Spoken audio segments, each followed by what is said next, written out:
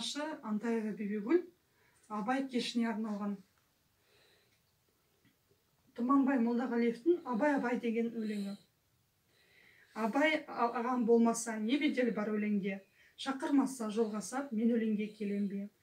Қиналғанда қияға қанат қақпай аппақ құс басқа біреу қол ұшын келіп маған берер ме. Беделі мен Абайдың белге шықты барақын, ол мұңайып қарайды арасынан қаратын. Кәрі бүркіт секілді қонақтаған жартасқа, шаршаған ау шамасы қағып қанатын. Абай, ұлы ұстаз, қолбасшымыз туалған, рахмет қазаққа осы Абайды туалған. Ол бір күн ғой жарқырап жарылқайын деп жұтты, Шыңғыс тауда бір күні шыға келген тұманнан. Абайымыз болған соң жабайымыз дей алман, Абайымыз болған соң анайымыз дей алман. Арыстан боп туды, Абай алыс қанын жықтырып, сондықтан да бөрінің сыбағасын жей алман.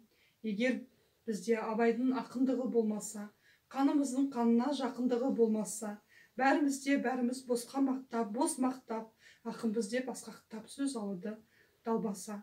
Ізгілік бар Абайда, ізгі үңіліп келеміз, көктем жазбен қоштасып күзді қуып келеміз.